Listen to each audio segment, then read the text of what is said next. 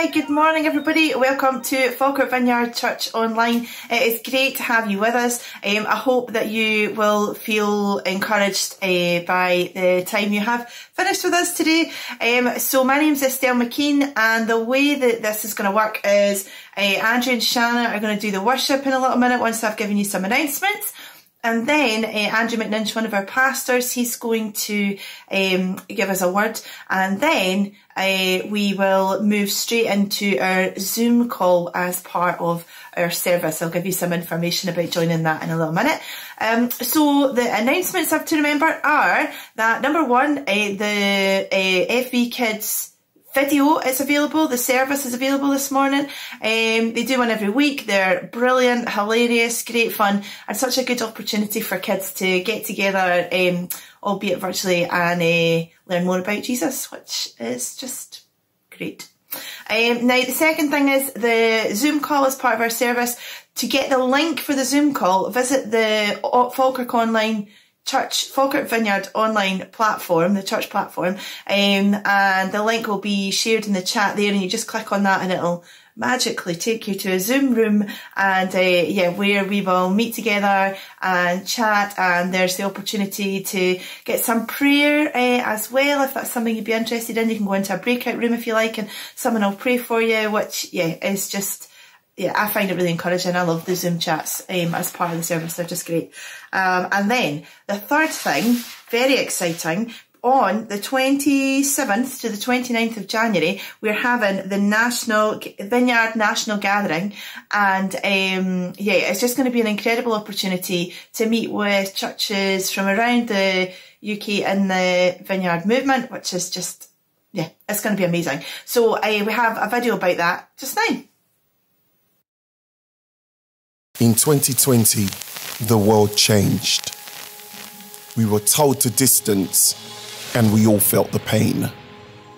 Buildings shut, schools were closed, pubs boarded up, and employees furloughed. Families and friends across the nations forced into lockdowns and isolation. The vulnerable shielded, hiding away, lonely, isolated for yet another day. We loved, we lost, we grieved. Life was hard, it still is, but we continued to believe. We persevered, we fixed our eyes on Him, Jesus Christ, forever our King. We stepped out in worship just like we were taught, to feed the hungry and clothe the poor. We preached the gospel, the love of Christ, as we all came together, one body, one mind. We all played our part.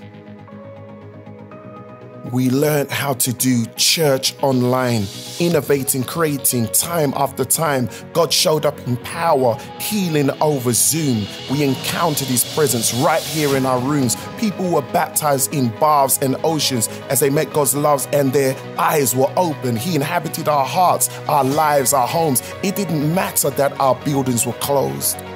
Homes became hosts of church services. Dining tables became discipleship spaces. Alpha courses and small groups meeting on screens. More people attended than we've ever seen. You see, the church is still open. Our King is alive. In Him we hope, we trust, we rely. And so we gather from all churches, all homes, to be trained, equipped, inspired, and to learn. To hear from God for the next leg of our race. For this moment, for this time, come and take your place.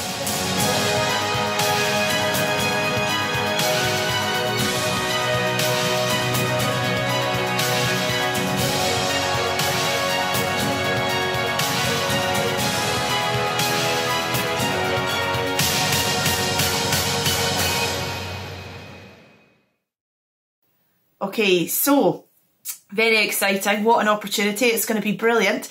The way that it'll work is we can actually go together virtually, because if you jump onto the Falkirk Vineyard Church platform, we're going to be showing the main sessions, and that's on Wednesday, Thursday and Friday night, and then the Thursday and Friday morning. And it's just going to be, brilliant, because we're going to be able to worship together, pray together, praise together, learn together. Yeah, it's going to be brilliant. And then there are also seminars that you can sign up to, which are also going to be just so informative. You can sign up to them at vineyardgathering.com, and all that information you can find on falkirkvineyard.com/what's on. And then, yeah, I think that's all the things I need to remember. I don't know what your week has been like, but the last few days have been quite tough, hasn't it? And so, yeah, it's just really amazing to remember who we have our hope in. And I always find that the more I learn about God and who he is, the easier it gets to trust him, because when you know who you're trusting, when you know who you're putting your hope in, yeah, I personally find that it just gets a lot easier. So I want to pray for us just now, and I'm going to start by reading a little passage that just reminds us of who it is that we have our hope in. Okay, this is Colossians 1, and I'm going to start from verse 15. He is the image of the invisible God, the firstborn of all creation. For by him all things were created, in heaven and on earth, visible and invisible, whether thrones or dominions or rulers or authorities. All things were created through him and for him. And he is before all things, and in him all things hold together. And he is the head of the body, the church. He is the beginning, the firstborn from the dead, that in everything he might be preeminent. For in him all the fullness of God was pleased to dwell, and through him to reconcile to himself all things, whether on earth or in heaven, making peace by the blood of his cross. What an incredible God we put our hope in. I'm going to pray. God, thank you so much that we have the opportunity to meet together. Thank you that you are with us. We ask that you would open our hearts and our minds to teach us more about who you are and about who we are in you. We ask that you would be brought honour and glory as we meet together, and yeah, we just offer it to you as a gift. In Jesus' name, amen. Over to Shanna and Andrew.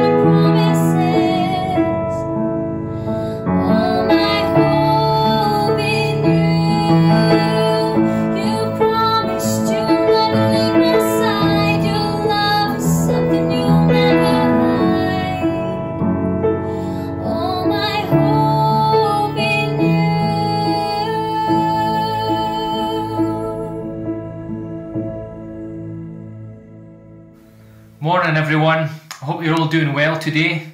This morning I would like to talk to you about prayer, or more accurately I want to talk to you about praying. So why don't we begin today by praying? So let me pray, and it'd be great if you could kind of pray along with me, like kind of engage with what I'm saying and even say amen or yes, God, to what I'm saying. So Father, thank you, Lord, for bringing us together today. Thank you for our church. Thank you for the fellowship and the support, Lord, and the community that we have together. Our prayer today is that you be with us in a mighty way. God, would you be everything that we need? Would you speak to us? Would you teach us? Would you challenge us?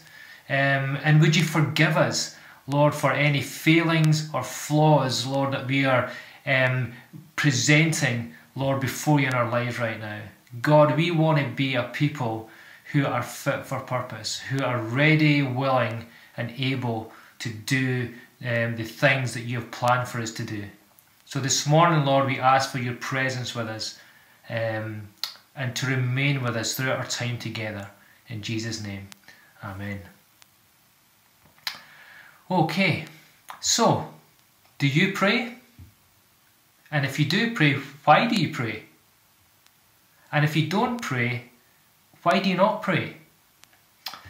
Jesus said this in his Sermon on the Mount in Matthew 7. He said, "Keep on asking and you will receive what you ask for. Keep on seeking and you will find. Keep on knocking and the door will be open to you. For everyone who asks receives, everyone who seeks finds, and everyone who knocks the door will be open." I want to put some emphasis on the phrase that Jesus uses here when he says, keep on asking, keep on seeking, keep on knocking. You know, this is a theme and a message that we find throughout Scripture.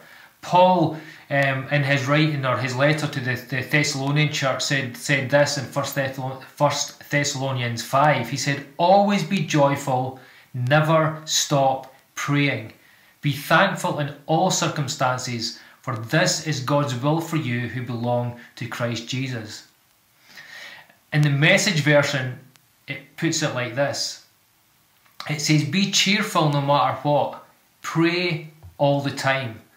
Thank God no matter what happens. This is the way God wants you who belong to Christ Jesus to live." Most of us, I guess, are likely to admit that we don't pray enough. And how many of you could say that you are satisfied with your prayer lives?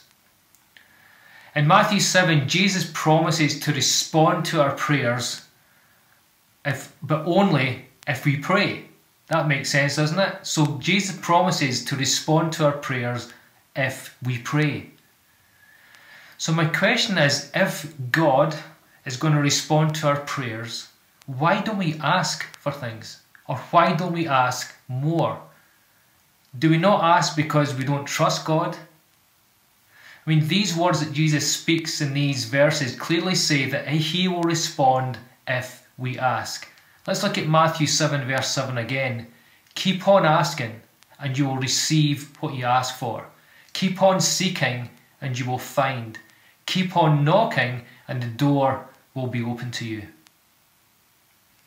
I wonder, do we not ask because things are going well in our lives?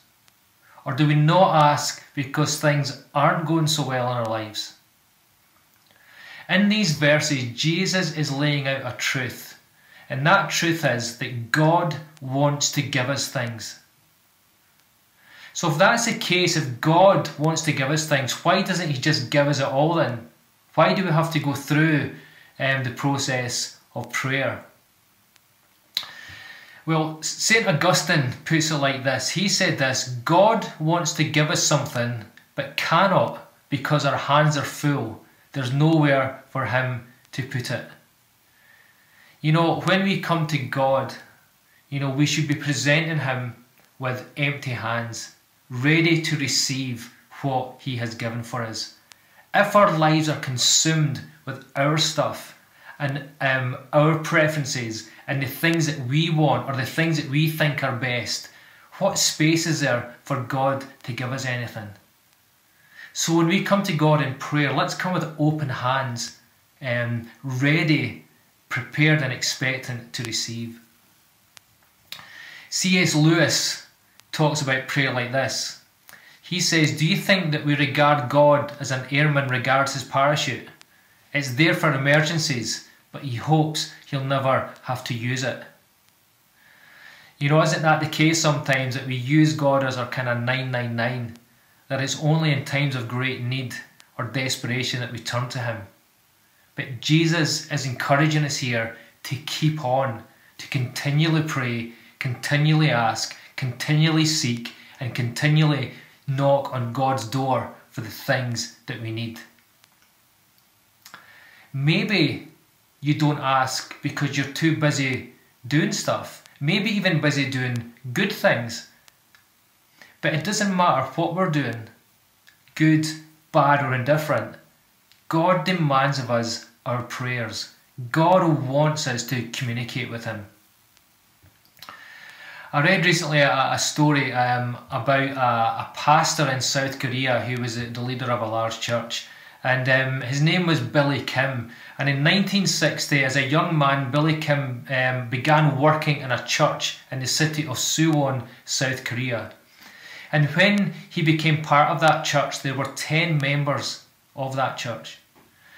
He retired in 2004 with a membership of over 15,000 members. This was a guy who had worked well for God, and it was very obvious to see the fruit of his labour.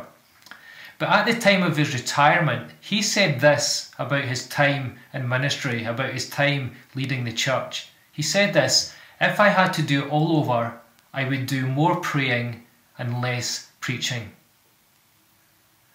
I just find that a fascinating reflection on what this guy had achieved. I mean, how could it be? Isn't preaching a high calling? Surely Billy Kim's preaching to grow a church from 10 to 15,000 is evidence that his preaching had produced so much fruit. But as much as we can say that preaching brings fruit, it can't produce fruit without prayer, because prayer is the most fruitful activity we can take part in.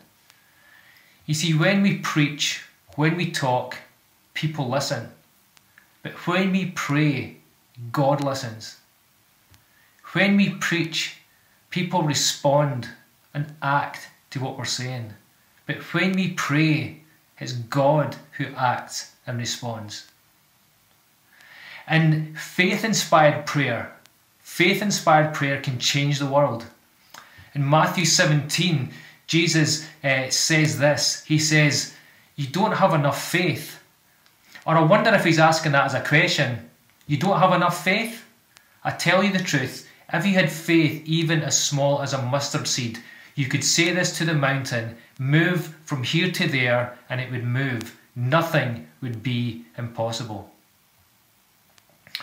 So when we speak to God and when we ask him for things, what is it that happens? What is it that God does? In 2 Chronicles 7, God responds to King Solomon. He responds directly to his prayer. And in this prayer, he makes a statement that is widely known. And we were speaking, or I was certainly speaking on this verse in this passage a year ago when we were considering what it would mean or what it would take for God to send revival. And God says this in 2 Chronicles chapter 7. He said, "If my people who are called by my name will humble themselves and pray and seek my face and turn from their wicked ways, this is what God will do.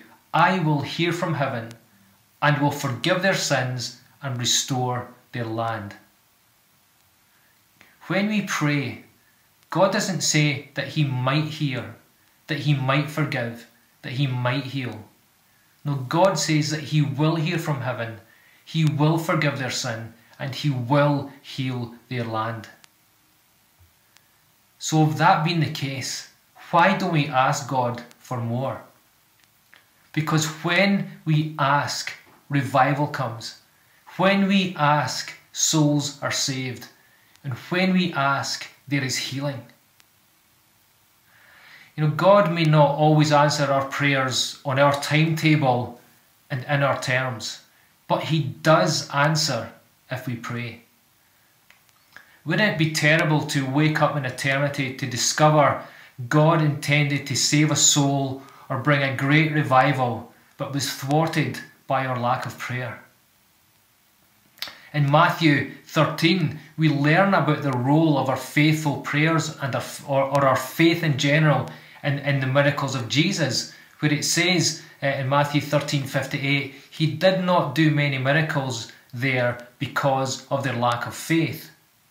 And James says this in James chapter 4 verse 2, you do not have what you want because you don't ask God for it.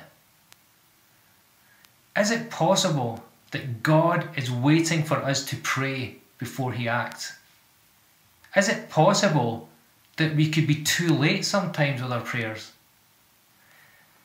I don't know if that's the case or not, but I do know that faith and urgency are a big part of prayer. So maybe calling on God as soon as possible is always a good idea. I mean, why is prayer often our last resort instead of our first option? And how long do we have to wait before we call on God to help us?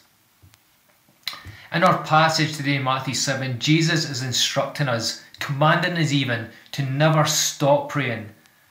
And we know, don't we, that we should be praying for all things. Philippians 4 and 6, we know it well. Don't worry about anything. Instead, pray about everything. Tell God what you need. You know, God is the only one who is qualified to know your heart. And He will always make a fair and just decision on the requests that you ask of Him. Maybe you picture God as like someone who's very angry, who sits up on high and can't wait to throw lightning bolts at anyone who messes up. And in a way we can often picture God like that, or as a stern father. One of those children must be seen and not heard kind of parents, that if you actually dared ask them for something, you got a mouthful of angry words. But that isn't who God is. When it comes to asking God for things, we shouldn't be reluctant. The reality is that God's heart for you is soft, compassionate, and He is eager with His love. Now, that doesn't mean that God is a pushover, that He just does what we ask. God isn't someone we can manipulate or coerce. I just want to briefly talk to you about something, and I need you to listen to this very carefully, because I don't want you to take out of context and misunderstand what I'm saying. So if you've not been paying attention, this is a good time to sit up. We have to keep in mind that in our sin, let me explain that again. We have to keep in mind that sin causes separation from God. And this separation caused by sin has made it so that God cannot hear us when we pray. The prophet Isaiah talks about this. He says this in Isaiah 51, listen, the Lord's arm is not too weak to save you, nor is His ear too deaf to hear you call. So we know God listens, God hears us. But it's your sins that have cut you off from God. Because of your sins, He has turned away and will not listen anymore. Our sin is a problem, and that is not good news. But there is good news, because there is one communication that God always hears, and that is the prayer from a repentant heart that asks for salvation and forgiveness. And once that prayer goes up, that heartfelt, repentant prayer to God, then He hears everything. And when I say everything, I mean everything. Jesus said this in John 14, I tell you the truth, anyone who believes in me will do the same works I have done, and even greater works, because I am going to be with the Father. You can ask for anything in my name, and I will do it, so that the Son can bring glory to the Father. Yes, ask me for anything in my name, and I will do it. In these words, Jesus is revealing that there are two reasons why God's people are here on earth. First of all, to bring glory to God by being transformed into his image. And secondly, we are here to become an active part of sharing God's love for the world.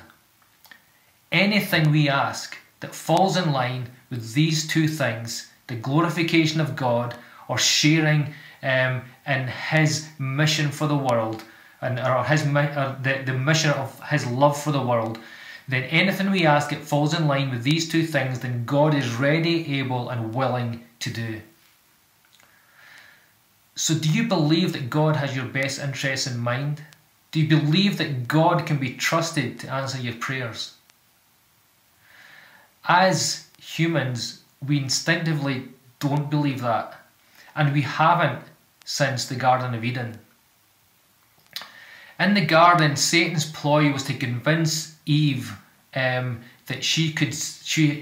to convince Eve of self-salvation and self-reliance. But the truth is that the absence of prayer brings the presence of self-reliance. And do you believe that God loves you no matter what? Do you believe that God will only provide good things to you? You see, when Satan talks, he says things like God is not listening. He doesn't care. He says God doesn't want to give you what you want, so you've got to take care of yourself. But that's not true. It's a lie.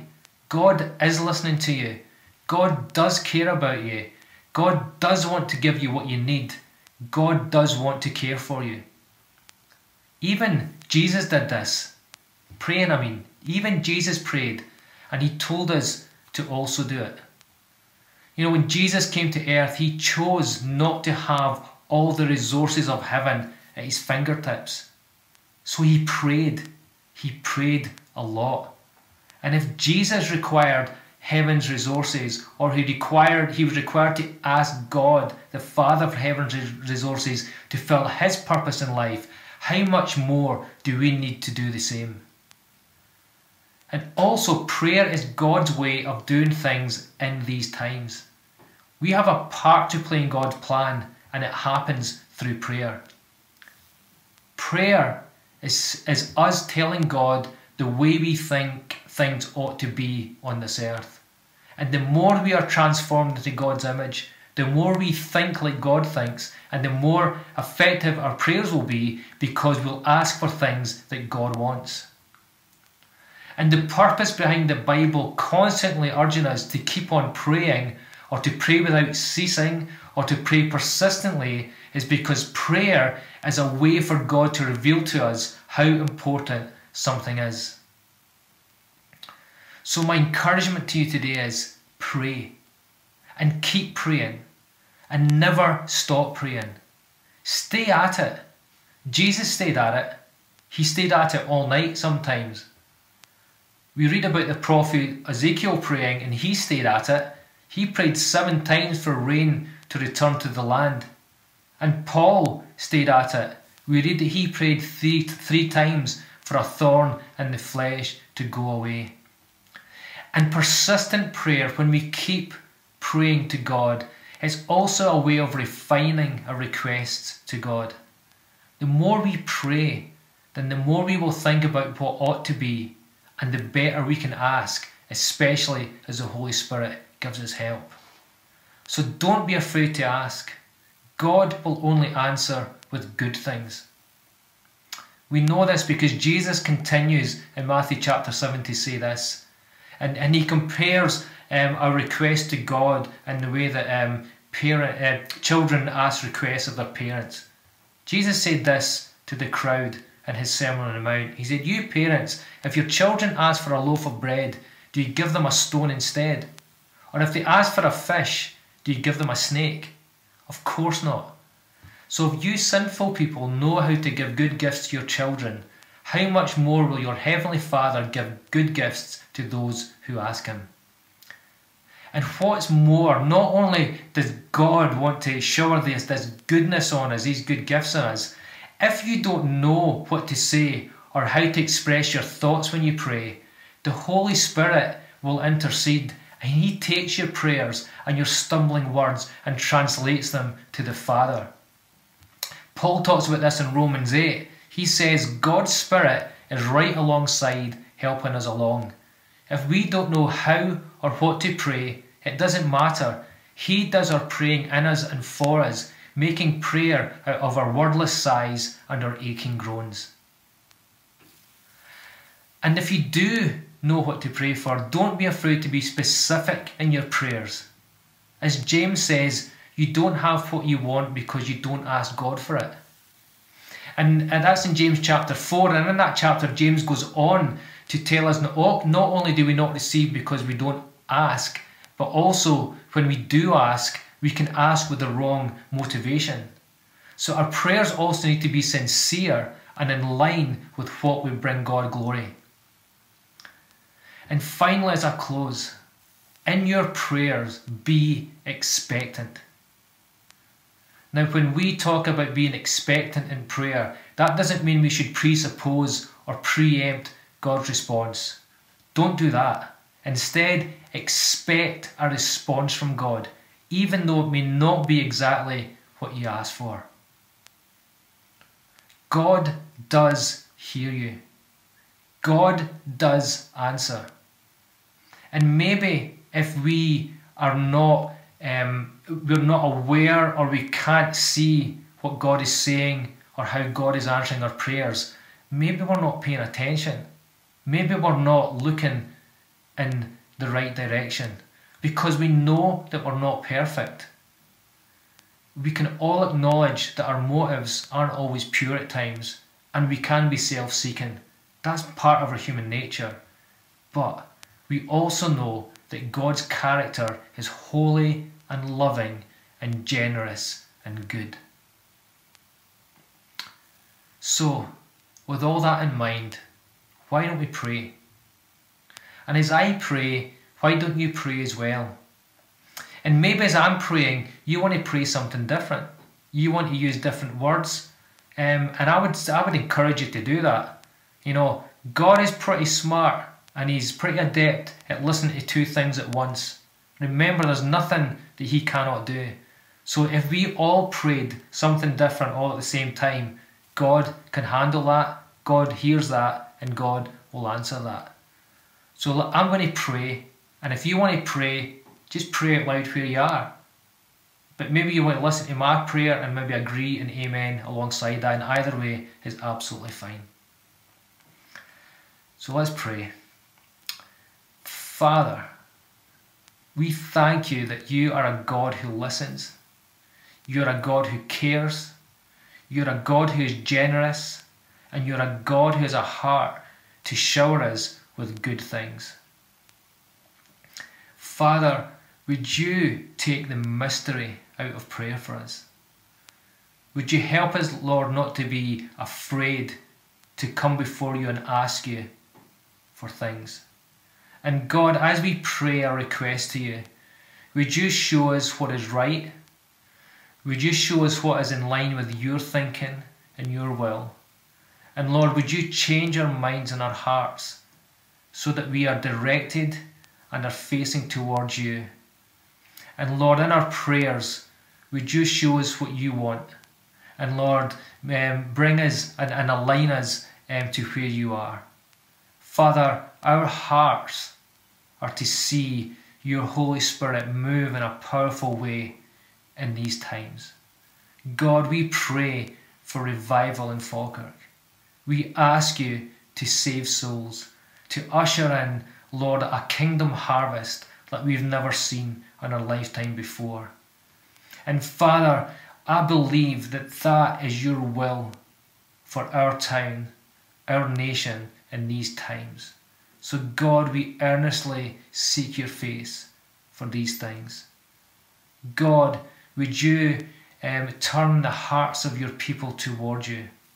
Would you turn our hearts away, Lord, from self-interest or things or places, Lord, that you don't want us to be turned towards? God, we repent Lord, we ask for forgiveness where we've failed and where we've fallen. And ask, Lord, that you would pour out grace and mercy, Lord, on your people. And Father, would you open the heavens? And Lord, would you answer our prayers? And would you heal our land? We bless you, Father. We give you glory. In Jesus' name, amen. So this morning we're going to do something a wee bit different, and we're going to do our ministry time on Zoom. So if you would like some prayer, then come on to Zoom straight away, and we would love to pray for you.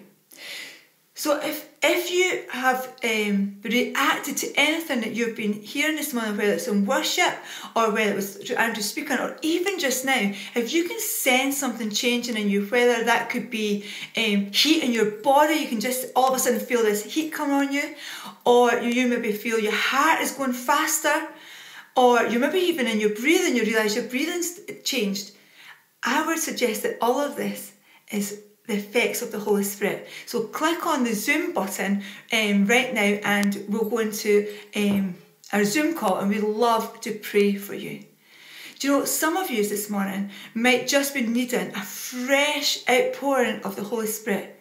Come on the Zoom call. We would love to pray that over you this morning. For others, you would just like more of Jesus in your life. Oh, we would love, so love to pray for you too this morning. So click on the button and come and join us on our Zoom call. And you know, I believe that the healing that Jesus did in the New Testament is available to us right here, right now. And I would love to pray for healing for people this morning.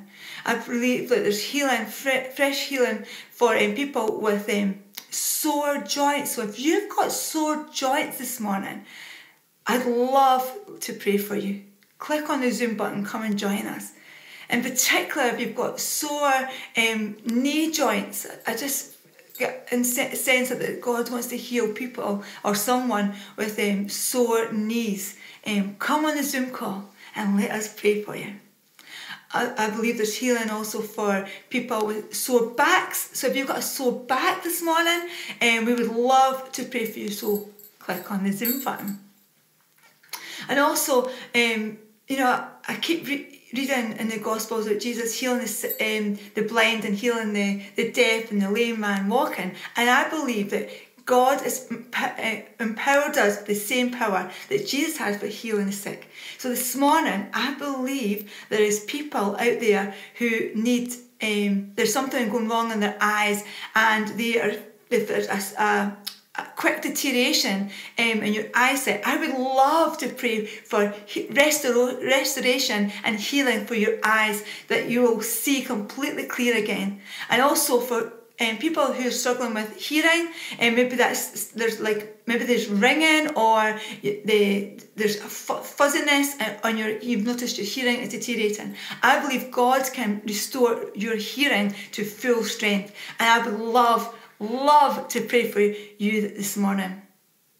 Do you know, we're going to go straight on the Zoom, and the first thing we're going to do is go straight into ministry time. So it's just like the end of a church service, where people come forward and you get prayed for one-to-one. You will go into a breakout room, just you and one other person who will come. You'll ask what you want prayer for, and they will pray for you. So if it's nothing what's been said this morning, if it's not anything that I've called out, that's okay. If you want prayer for anything, come on a Zoom call, and someone will be delighted to pray with you this morning. Don't hold back. Come, join on the Zoom call, get prayer, and then we can all hang out together, catch up with one another, and just have some fun.